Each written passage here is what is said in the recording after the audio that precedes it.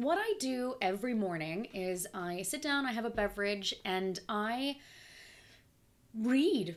I watch and I listen to news and stories and reports from around the world. I love being on top of trends and headline news, but also getting to have little glimpses into the way people all over the planet and beyond are incorporating my favorite art form into their lives, and that's beer.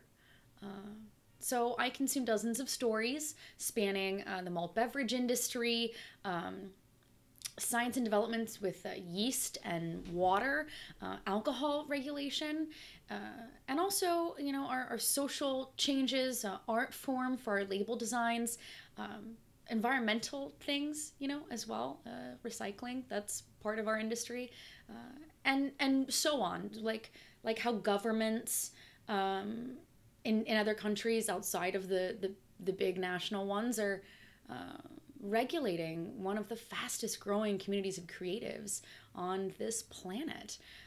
Mostly, I like it when someone sends me a story and I can, you know, like, oh, Stone Brewing and Metallica are making a beer. And I can say, like, yeah, me and the people in the beer community, we sat down and we talked about that a couple days ago when it came out. And, you know, we have all of our jokes. You should come and talk with us, because then you'll understand why we keep making jokes about fizzy yellow beer.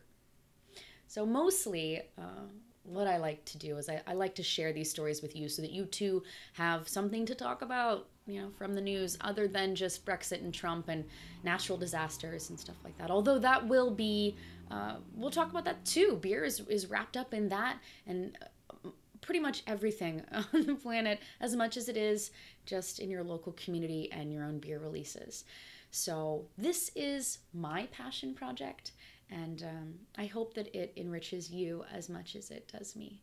So welcome to morning beer coming up, but first, can we please get to the beer part? Dino S'mores from Off Color Brewing, Russian Imperial Stout. It's a 10.5% ABV. It gives you the gravity and the IBUs in there as well. It basically gives you the entire lineup. It has all the malts, the hops, the secret ingredients, not so secret. And then they said they made this with their Danish friends, Amager Broughus, not so Danish friends as well, and Westview Liquors.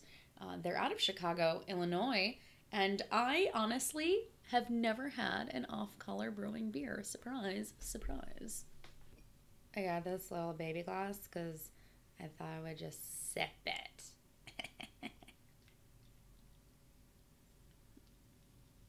My God, right out the bottle. Delicious s'moresy aroma. It's this kind of smell that that I love waking up to. It's not Folgers, folks. It's Dino S'mores. Unfortunately, that's a smell that a lot of people don't get to have. I don't mean s'mores, of course. I mean the beer. तब्दीली आई रे Lahore airport पर शराब और beer भी मिल सकेगी. So there's Lahore Airport in Pakistan that's going to be allowing some people to have liquor and beer. And I mean only some people, because this is only for non-Muslims and non-residents. I don't know how they certify if you're a Muslim or not. I don't know if you're a lady with a head wrap, if they're just going to tackle you if you're buying beer at the airport. I don't know.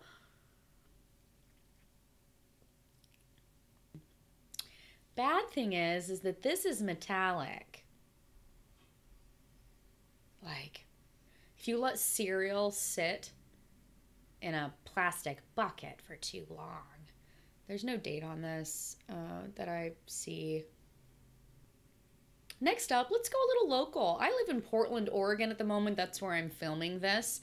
And came across this little story. The Rip City Ale Fest. Certainly the place to be. Yeah, I love that it actually is a pre-game event. You go to the Ale Fest. If you buy your ticket online right now, you get a ticket to the game that starts at 7:30. So as soon as the Ale Fest is over, which is in the Memorial Coliseum, you just walk across Right the Moda across Center. the pathway, absolutely. That's so fun. And yes, lots of fun games, including Giant Jenga. I feel like we should control. We're going to have 15 of our breweries. We have Widmer, we have Miller Coors, we have Budweiser. So there's going to be a lot of that. We're going to have live music.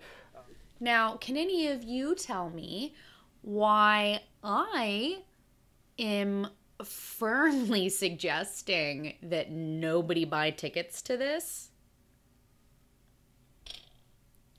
Yeah, the commercial side of it. Sure, it looks like a lot of fun in these pictures, but it's commercial. I'm sure they're not all ales. I don't know what you're doing. It's not an ale fest. It's a propaganda thing. Kudos to the smaller size breweries that got to be part of it, but as you can see this little caveat here in the bottom, they might not even be there. Who knows? Ignore that. Don't go. Unless, of course, you want to, in which case, don't listen to me. Just go. Staying in the United States, a Washington, D.C. brewery is suing the acting U.S. Attorney General over its inability to sell labeled beer during the partial government shutdown. We see our labels as a form of speech. That's how we speak to our consumers. Justin Cox, founder and CEO of Atlas, told Ekist, "We're unable to exercise that right without approval from the federal government. A number of brewers nationwide are feeling the impact of the shutdown on their product, but Atlas is the first to sue over it." They are trying to pull in their First Amendment rights to be able to self-express, and hey, kudos to it. If they just release that beer, maybe they won't get in trouble for it later. Meanwhile, in Russia, over 3,200 post offices across the country will be soon incorporating the sale of beer.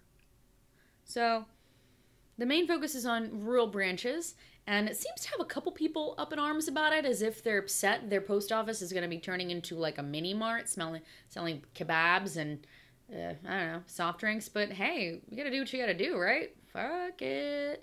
The government came back with a statement saying, hey, a lot of people die from unregulated alcohol every year. This is regulated and safe.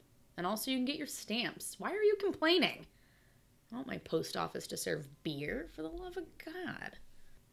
That's all that came across my desk today. If you have any stories that you think we should feature, then shoot me a line. Nitch at tastingnitch.com.